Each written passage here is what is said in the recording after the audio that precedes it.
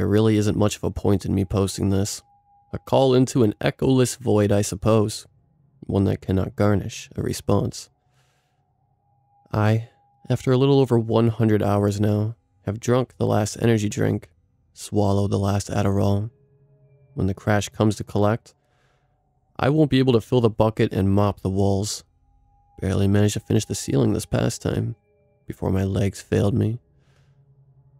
So here I am writing it out, how I fucking died. Started about a month ago when I was promoted. I got called up from the mailroom. At the time, I thought I was going to be let go. Instead, I met with Miss Mora, head of the R&D department at the Slumber Chemical Corp. She told me they had decided to promote from within, moving me somewhere my degree could get put out to work. Training videos. That's the first thought that crossed my mind. What else could a film degree be used for at a chemical company? Miss Muro went on and on about how I would love the new team. She led me into a lab. Inside were 3 others. Adam, he was a chemical engineer from some fancy school, working on his PhD. The next was someone I knew, Imani. She was a chemist and my parking neighbor. Lastly, was a tall, stout, middle-aged man, Dr. Fleisch. Following introductions, they explained that I would record everything they deemed relevant and would later transcribe it. Ms. Muro went on to hand me a stack of papers, a contract which contained both an NDA and a non-compete agreement. I signed it as soon as I saw the pay increase, almost triple my mailroom pay. They said I'd even get acknowledged for the project. Miss Mura and Dr. Fleisch started to leave with my contract. Before she went through the door, she turned and told me I could ask Adam and Imani what the project was. So I did. Smiles crept onto their faces before saying in unison, "Chalk." From this point forward, I will be adding in some of the transcriptions. It saves time. I should have started writing days ago. Anything important, as far as I can tell, I'll include. Most of the first week was spent obtaining new recording gear, making an editing bay in a corner of the lab, and showing all of them how to turn on microphones. Dr. Fleisch refused to wear a microphone, so I used a camera-mounted shotgun mic as well. Day 8. Fleisch. Hello, I am Dr. Ali Fleisch. I am here in our lab. To my left are my assistants. Manning the camera is our new documentarian. And this? He picked up a small black box. Is Fleisch Slactair chalk. For legal reasons, I will not go into how it is made. However, it is more similar to phosphorus than to calcium carbonate. After showing the chalk to the camera, he instructed me to film Imani putting the chalk through various tests. First, it was water, then boiling water, then oil, then boiling oil, then several kinds of acid. Hydrochloric, nitric, sulfuric, and so on. Imani. As you can see so far, the chalk reacts to almost nothing, but with the help of Adam here, we will demonstrate another interesting factor. She handed the chalk piece to Adam, who subsequently threw it at a wall. When he brought it back, he held it in front of the camera. Adam. You can't break this shit. Imani hit Adam on the shoulder. Imani. The chalk cannot be broken. We will further show this with various tests. Eric, please edit out Adam's profanity. We need to be taken seriously. At that point, I didn't understand. I had a few questions during our lunch break. What would be the point of chalk that couldn't break? It wouldn't be able to write. And if it was truly unbreakable, why make chalk with it? They started rambling on about the chalk. Almost all of it went over my head. But I came away with a few things. One, you can use it to write, which led to a follow-up question about erasure. Adam informed me that it could be wiped away with water once it was written with, and it couldn't write on wet surfaces. 2, it naturally held the shape of a typical chalk stick when made.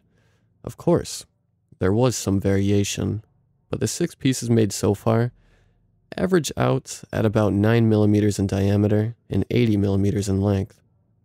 I did not know why. as they didn't know how to make it. Only Dr. Fleisch did. 3.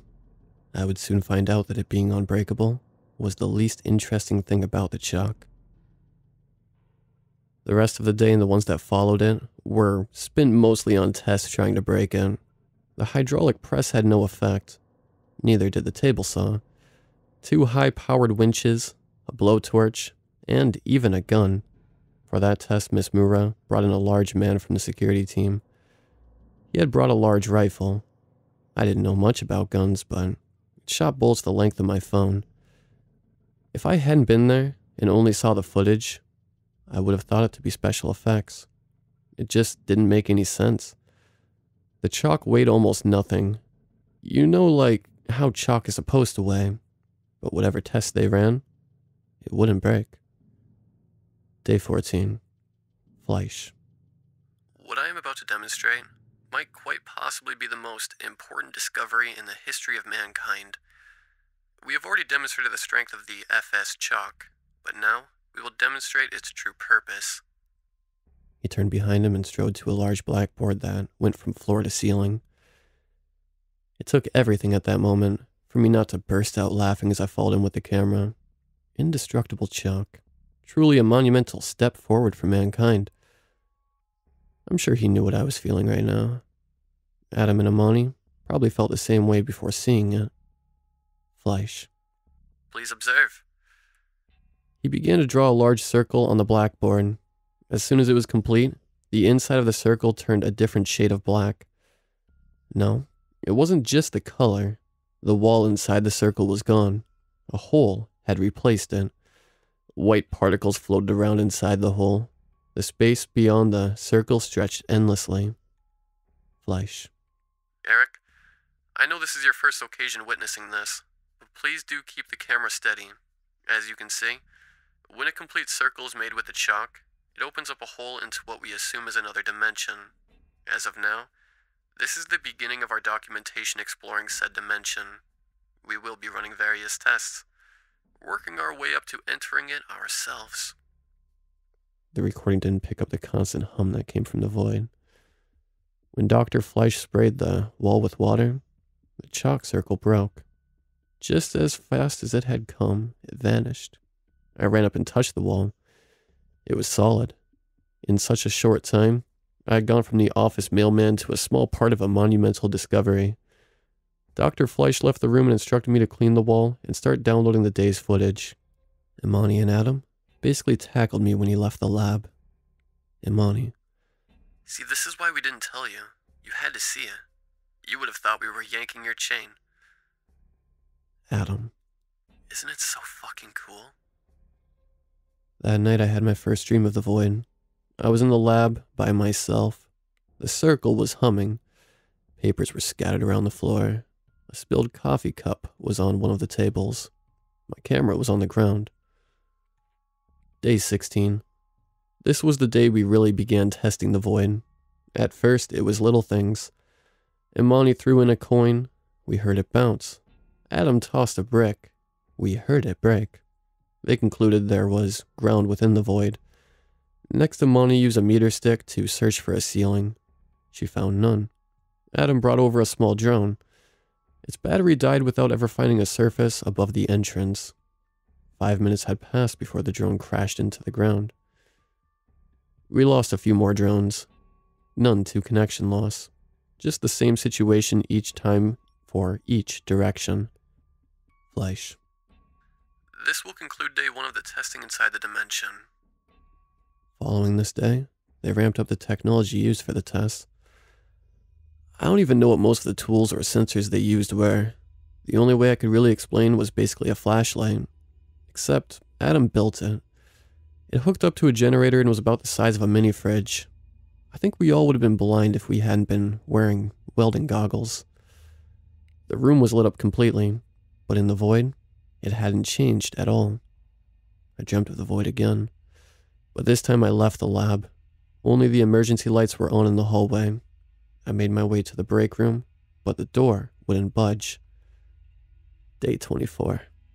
Fleisch. This will be our final test before human exploration.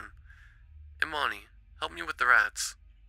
One by one, they set 20 small cages into the void using a robotic arm. This wasn't the first time we had placed living things in the void. We started with plants, then a rat, then a cat, and then a monkey. But now we were back to rats. Adam had asked what happens if we left a living creature in the void after breaking the circle. Fleisch decided that would be the final test before he was going to go in. I don't like rats, but I couldn't help but feel squeamish watching them set those cages down. When Adam broke the circle, silence washed over the room. The hum of the void had left us. We waited for 5 minutes. It felt much longer. Then Fleisch drew another circle, and there they were, unharmed as far as I could tell. Fleisch. Alright, let's get them out. Imani, Eric, Adam, take these to Lab 4. Dr. Brunson is going to run some tests on them. See if the dimension had any effect on the rats. Tonight's dream was different. I could see myself. I was asleep in my car. I guess it's good news that I stopped dreaming of the void. Day 27. It took a few days, but the rats had not been affected. When I came into the lab, Fleisch was in a hazmat suit. He was talking to Miss Mura in the corner of the room. Imani and Adam were drinking coffee by their desks. I set up the camera and audio equipment, and once it was set up, Fleisch gathered us around. Fleisch. I started down this path alone. When I first discovered the chalk years ago, I was not able to make enough of it, but then Miss Mura found me. She gave me backing to pursue my destiny, helping along the way, expanding the team and resources we had access to. You are a part of history now, but the next length of the path, I must go alone at first. I promise you I will share this experience as soon as I can, with all of you. Then we will share it with the world. Imani. Thank you, Dr. Fleisch. We can't wait. Adam. Kick ass. I can't wait to take a selfie in there. I'm gonna get so many likes on the gram. Mura. Well, I think I speak for more than myself when I say this, but we are all very proud of you, Jonas. That includes everyone from the board especially. As far as speeches go, it's better than anything I would have been able to come up with. I don't really want to go into the void. I'm glad we are nearing the end of the project. Can't be much more to film after he goes in there. Dr. Fleisch gave a sturdy hug to Miss Mura, then Imani. Adam and I got handshakes and pats on the back. It was time. Imani had double-checked everything. He had enough oxygen to last a few hours. The suit was airtight, and a small camera was mounted on his shoulder. He took a sip of water before setting down his glass and having Adam seal his helmet. We all watched as Dr. Fleisch climbed through the circle. The last part of him on our side was his right hand. He was gripping the side of the circle when it happened. I was checking audio levels and missed it, but the humming stopped. Imani screamed. Miss Mura rushed towards the wall, and Adam yelled, "Fuck." On the ground was about half of Dr. Fleisch's gloved hand, severed at the palm. I couldn't breathe. I watched as Imani tried to draw another circle, but the chalk broke. The very same piece of chalk that we couldn't break no matter what we tried snapped in her hands.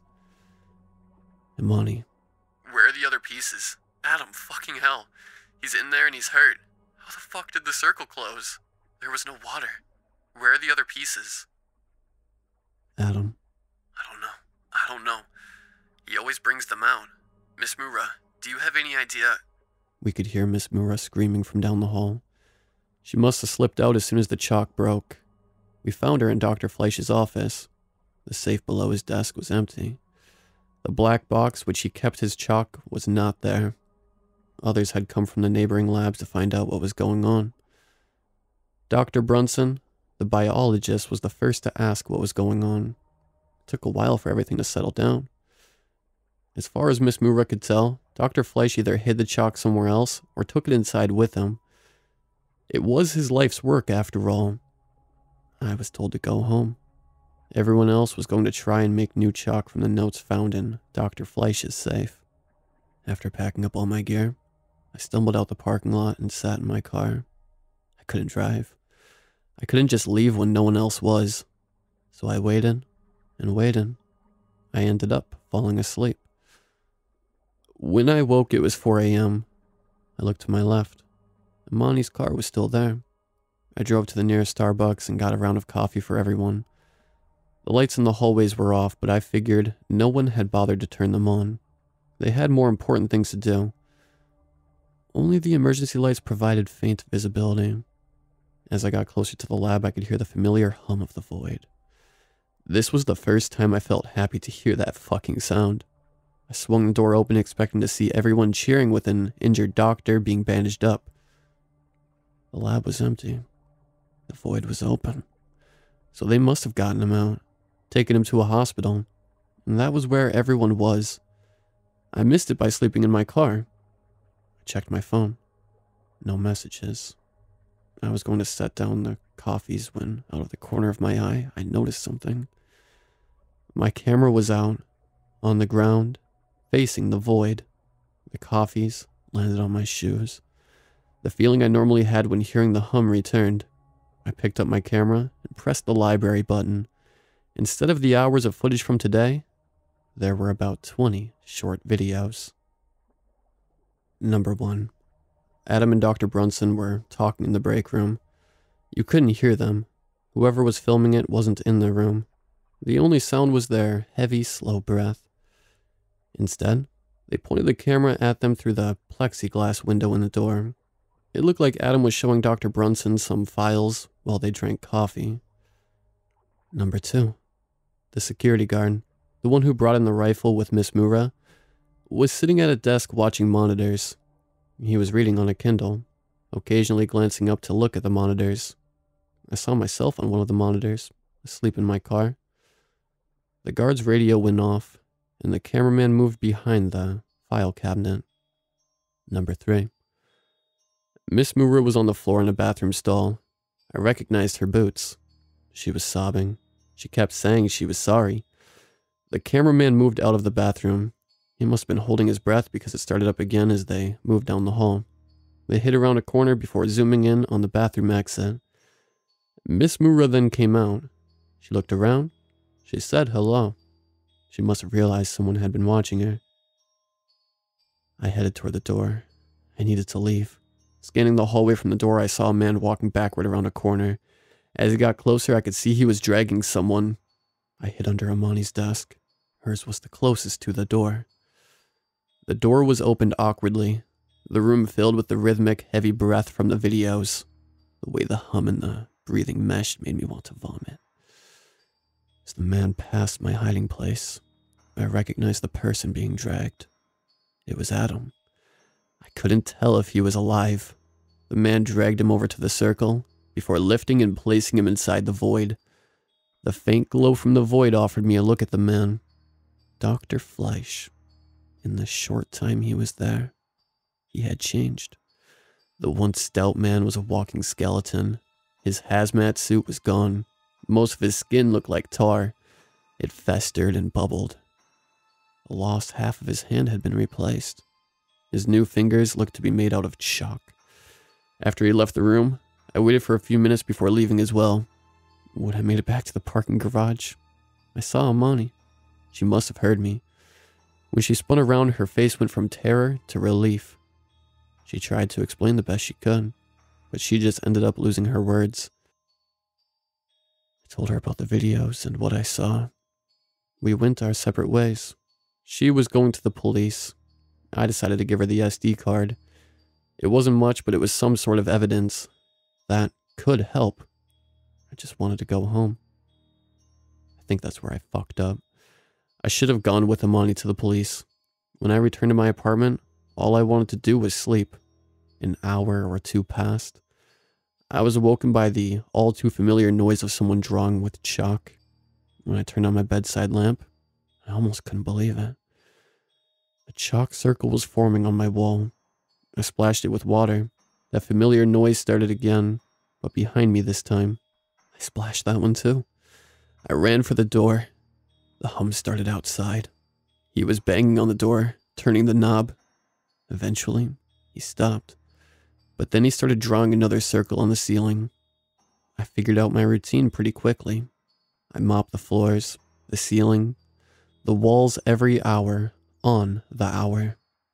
It's been 4 days since I came home. I haven't slept. Like I said hours ago when I started writing this, my body is tired. I can't do this anymore.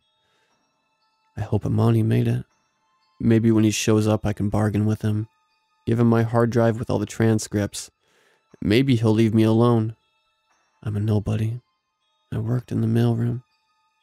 At least you guys will know I existed. But for now, I think I'm going to sleep.